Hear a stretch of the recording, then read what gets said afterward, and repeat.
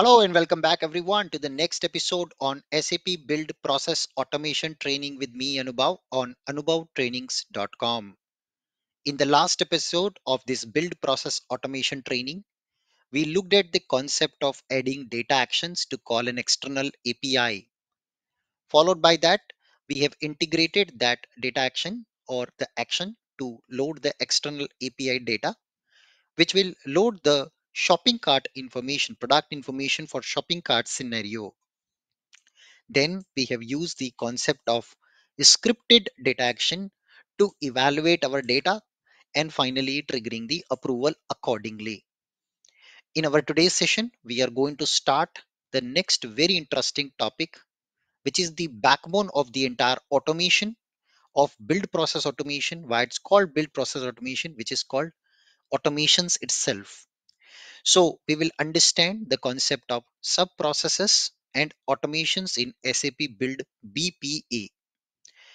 Before we start, we'll start with some open questions. Understand how to create a sub process or a sub flow, then create a main process linking the sub process. We will then talk about IRPA, Intelligent Robotic Process Automation. What does it mean? And a concept called desktop agent.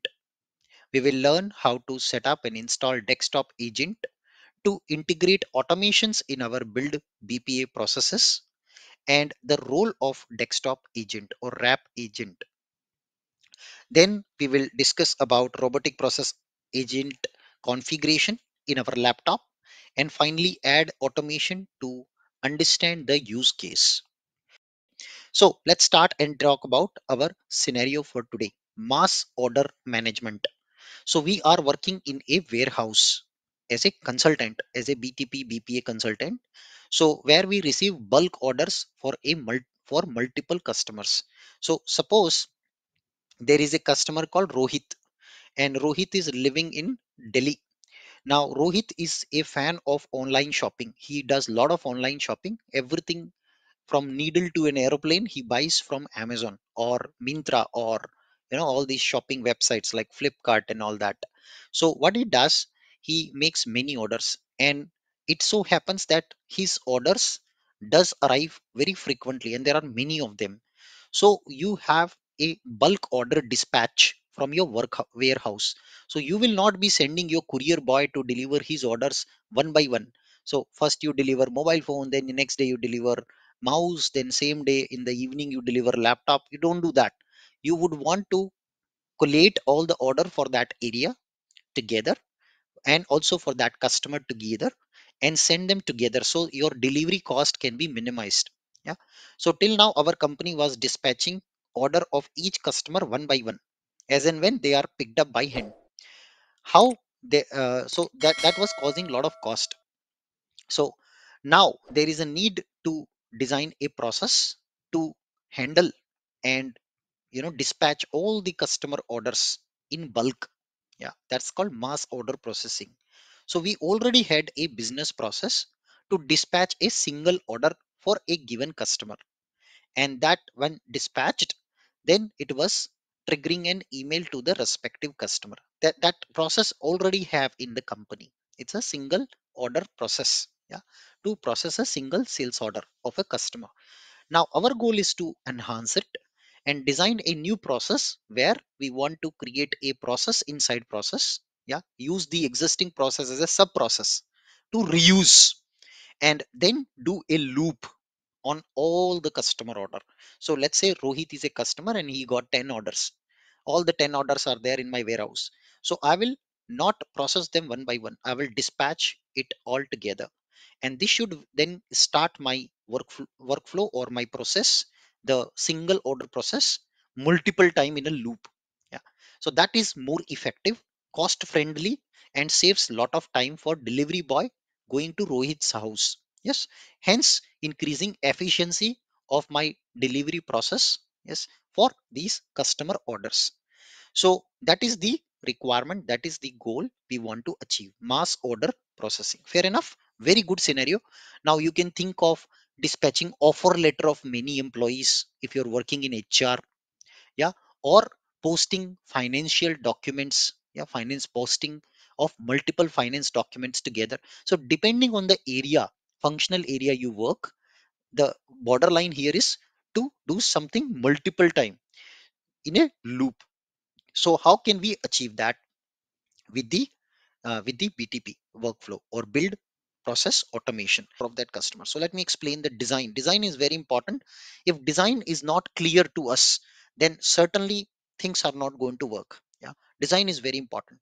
So step number one, what my user will do or what the warehouse manager will do, they will have an app, something like this, where they enter a customer ID. Yeah, let's say customer ID is Rohit. Yeah, so they enter that. When they enter, my build process starts. What my process does, my process, the first step will be through an API trigger, yeah, which will receive the cust ID from the app, right? Then then there will be a action which will read orders from my API for that customer. Yeah, so this is my second step.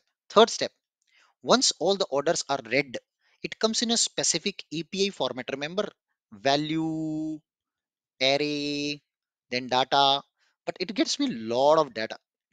I don't want that. So I will add a script action to map this data to my local variable. So I will be creating a local variable called internal table of orders, something like that. And in that, I will fill all my data from the data coming from this ABI. Yeah, let's say this is X. So from X, I will map all the data to my iTab order. Then my next step will be to start a automation, because in the normal build process, you don't have a capability to do any loop. That's why for the first time, I will be integrating an IRPA step, yeah, robotic process automation step. Now that we will be designing, and that will do everything, and that will be the end of the process. Now coming to this specific part, let's also understand this one. So here, this will start again, and it will have a loop over the data. So this IT order I will pass as a input. So loop at IT orders, internal table orders, I will loop actually. And with this loop keeps on running as many number of times. Yeah, it keeps on running as many records are there. So suppose the customer Rohit have 5 orders in the database. So we got here 5 entries. So this loop will run 5 times. Yeah, when this loop runs, every time in this loop I will call my existing single order process. So this become a sub process. I am integrating a process which was used to dispatch a single order. Now as part of this step, automation step, as a sub process. Wow, I love it. So once all these orders are looped through and dispatched, it will come out of my automation step. So at the end of it, you will get, if Rohit or the warehouse manager will get 5 work item to dispatch all the 5 orders of Rohit, or if there are 100 orders, they will get 100 work item. So you don't have to do repetitive work. This repetitive, boring work is done by RPA, robotic process automation. And to be very precise, who does this work? There's something called desktop agent. It's a robot. It's a robot which does this work. Yeah.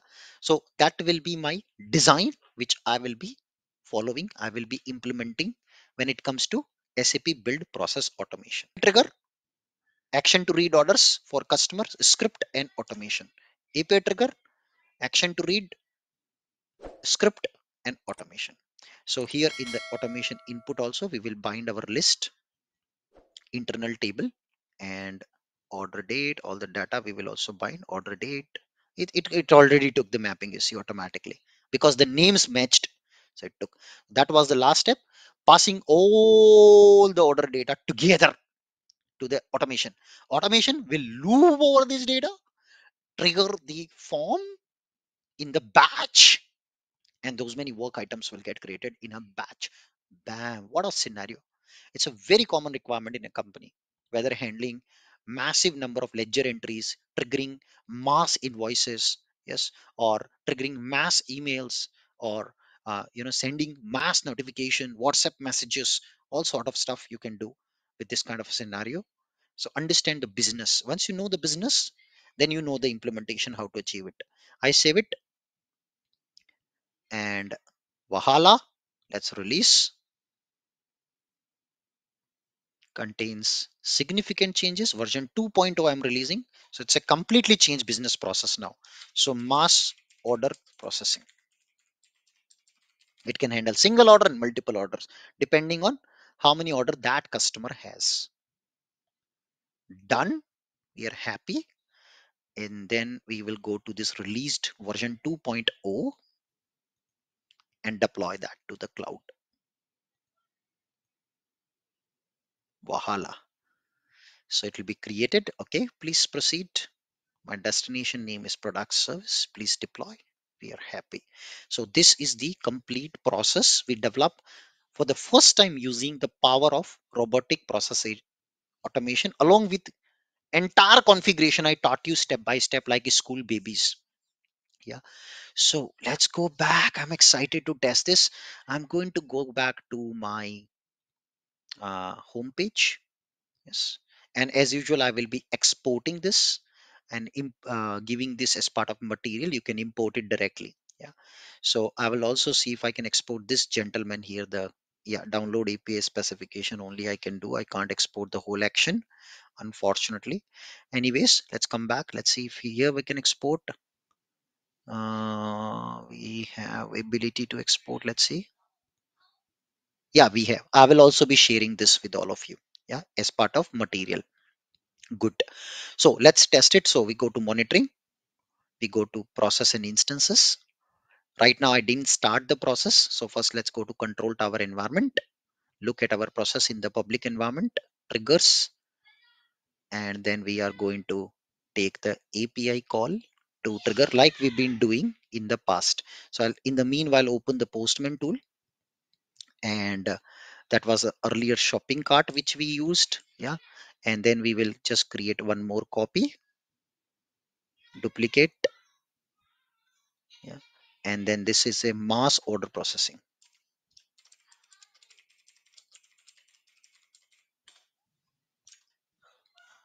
And then we can come inside, view,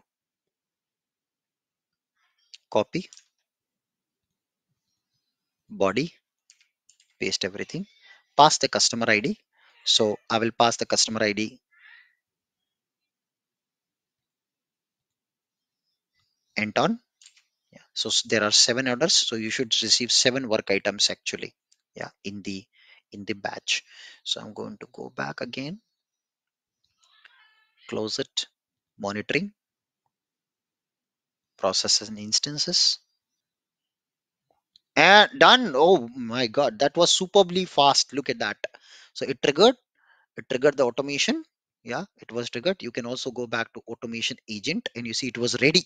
Project was loaded. Oh my god. Wow. You can see the history here. What has gone, what are the events which are received. So you see it has started the execution actually. So everything you can actually see in the agent. Yeah, in the agent details, and you can see versions and everything over there. Yeah, that you can see actually over there. So what eventually it did here, it has completed the main workflow, but that has lead to triggering a massive, yeah, a massive bunch of order dispatch, mass order processing. Imagine if you would have to do this manually one by one. Look at the power of automation. It can bring down your effort. Yeah, bring down your effort. So 7 orders were triggered. So eventually in my inbox app, when you go back and reload, should we see 7 forms, one for each order for submission. Yeah. Okay. Let's see what happens. It's also showing running. Let me just go back to one of them, and I can just also say, show me the task. Yeah. So you see, this is the task which has come. It's ready to take an action, and you can see the task. Yeah. It's been So processor is not assigned actually. So by mistake, I have completely forgotten to put a processor for my workflow. So let's again go back and fix it. You can assign the processor manually here, and I can put my email ID, but it's better we will fix this also. So I assign a processor now, it's done. Administrator can do that. So I can see this task in my inbox application here. Yeah. So let's also fix it also. Let me come back to the sub process where we forgotten, I believe, to assign a processor for this single. So it was started by, since it was started by automation task, perhaps it did not assign the processor correctly. So I will just kind of assign the processor manually. And you see, I've received this order date, order ID, ship name, and now I can assign a delivery agent, Melania, and I say send to Melania. And Melania will be taking this order for us and she will be delivering it to customer correspondingly.